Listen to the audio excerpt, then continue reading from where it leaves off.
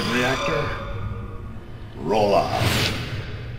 What's going on, Reactor Rides? Welcome back for another edition of the Nerd Reactor Podcast, a video version of the podcast. Wow, that's amazing. That's technology right there. I'm shocked. Look at my face. I'm your host, Mike Villarreal, and I'm joined with John Wynn. And today we're going to talk about the most recent episode of Supergirl titled Blood Bonds. This is the latest episode. Unlike Arrow and Flash, it's not really taking a break for the show, so we get right into the one of the main storylines is that Cat Grant seems to know who Supergirl is. That's one of the big plots of this that was episode. A big cliffhanger from the last episode, the mid-season finale. Yeah. And here you're thinking they're gonna I'm thinking Kara's gonna admit that I'm Supergirl, but here she plays it off like it's nothing, and that Cat's kind of crazy for thinking that. Yeah, it was interesting because I mean it's just like Clark Kent. You would think that anybody could figure it out. That the little hair. I can't figure it out. The little hair curl and if you take off the glasses right now, I wouldn't even. What? Who's this guy? So she's kind of figures it out, and she's just calls her on the spot, and then that's what she does the entire episode. She's trying to get her to admit it. She wants her to admit it to her face that she's Supergirl. Yeah, she gave her two options. If you're a Supergirl, I don't want you working here. I want you to just quit your job. But if you're not, just prove yourself. That's it. This episode's another one of they always do these kind of.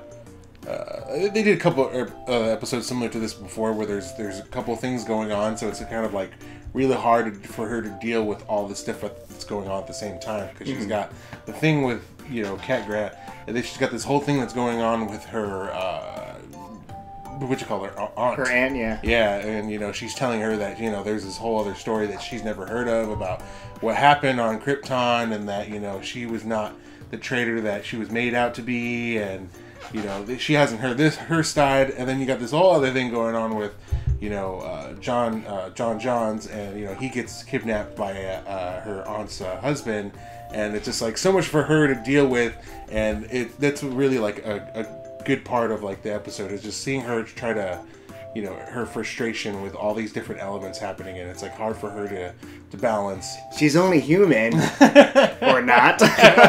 Yeah, you see this before in other episodes, but I mean, it's a good, I guess, good idea for the show. It's what makes it different from the other shows, because I mean, I think you see a little bit in Flash. The Flash, yeah. There are parts in the Flash where he's unsure of himself.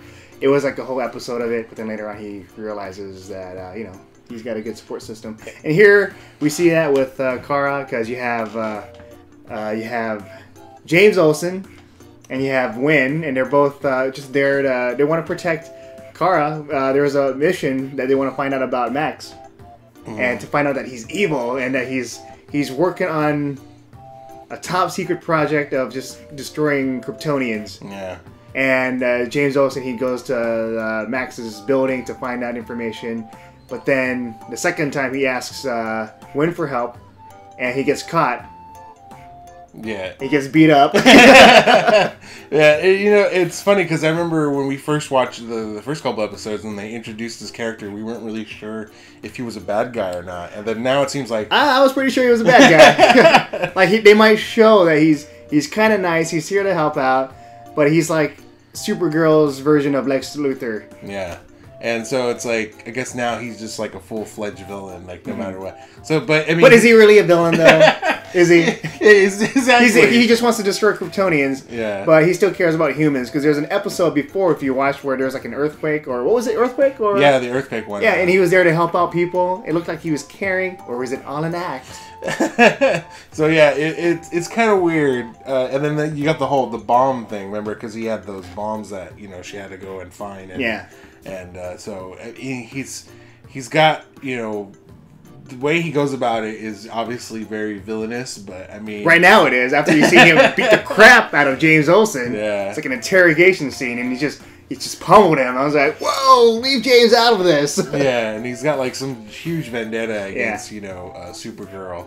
So it's. But I can see where he's coming from. He just wants the humans to be able to take care of themselves. He doesn't want aliens to come over and take over. So I don't know if he's going to be like a villain for long. He could kind of be like maybe like the reverse of Lex Luthor. Because remember when Lex started out, he was a good guy and he was Clark's friend. But then by the end of the series, Smallville. Yeah, Smallville. Yeah. But by the end of Smallville, he was Clark's enemy. Or at least, Superman's enemy. So they could do like an opposite where it's like he starts out enemy and then later on he's like their friend because, I mean, they could do it either way. Yeah. But I mean, it just seems or they can like, still continue on with him being like a mixture of being good and bad. Like you're still never sure, and that's what makes a great villain because you still kind of root for them, but then they're still going about it in a different way. Yeah, because I mean, like what we have now with Kara's aunt. Like she's like a bad guy at the beginning. But later on, you peel off the layers and you see more of her. What has layers, John? Onions? She's like an onion. Yeah. Shrek reference. But yeah, like I'm sure they'll have episodes where they find like common ground where they have a mutual enemy. So I don't know. We'll see how this plays out. I mean, I think that what I really liked about this episode was that they didn't. They've kind of like stopped playing off of the whole love triangle with Win and James. It's still there. It's there. It's. I'm just waiting for Win to finally have the balls to ask her out. So let's just get it over with. Other than that, we have the aunt. We know that she still has a caring side for Kara. She still cares about her. Yeah. And they had a deal where Nan? Mm-hmm. Nan wants the aunt back. And then the DEO wants, Hank Henshaw? Hank Henshaw back. Henry Henshaw. So they have to do a switch. But then you have Lois Lane's father. He's coming into the mix, and he's like, "No, we'll do things our way. We'll keep the aunt in prison, and then I don't know. His way is dumb. Is it dumb? It's not the best way. I mean, it's not torture. It's not the human way. It's not the good American way. I don't know. We've done some torture. But the message of Supergirl is about hope, and it's about just still being human. So it's like Supergirl, a Kryptonian from outer space. She's showing us that she can be more human than the actual humans.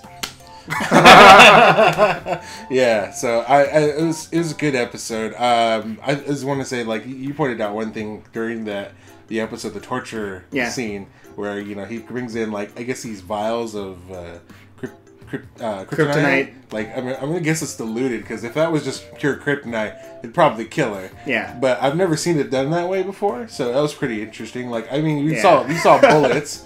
Bullets. Liquid kryptonite, and then you have just her prison, her cell is just like kryptonite all over. Yeah. So it's like these guys, they can probably take out Superman if Superman were to show up. Like, hey, So yeah, that scene though, because he's like threatening to inject her, and she won't give up the base of where Hank Shaw is, and so it's supposed to be like I guess you say like a really touching scene because it's hard for Kara because she doesn't want to see her aunt in this predicament. At the same time, she wants to find out where Hank is, but at the same time, she doesn't want to lower herself to them because he says that we're better than that, whatever. And it was an interesting scene, but you said like it wasn't like probably her best acting. Just that one scene where her sister's carrying her out. She's like, no. And I was like, yeah, she could have done a better job at that part. But overall, I still like her. I still like Melissa Benoist as Supergirl. But so it was a good episode. I enjoyed this episode. I still like the whole dynamic between Kara and Cat Grant. Yeah, it's a really good. I love Cat on the show. Like before, when I heard about the casting, like Calista Flockhart, I don't know, but here she's just very smart. Like she knows things. Like her Kara, Supergirl. So here she's testing her out. She's testing her history, and at the end, Kara disproves that theory. by having two, having Supergirl and Kara at the same time. How is this possible? How is this possible? Johns. And that was pretty funny scene, because it's like, it's hard for her to really disprove that after that point, you know? So it's like, even though she was right, you know, she knows who Supergirl is, when seeing them side by side, it was hard for her to really, like, you know, disprove that. And, you know, John Johns is, you know, now Supergirl knows why he decided not to tell her in the first place. I don't know, but it's out of the bag now. Well, the reason is because she can't keep a secret. Oh, that's right. Yeah. Yeah, look how many people know who she is. Yeah, Wynn knows, James knows. Luckily, Kat doesn't pretty much now. all of the DEO, they know who she is. Yeah. So. And I'm pretty sure sooner or later, Max is going to find out. Yeah.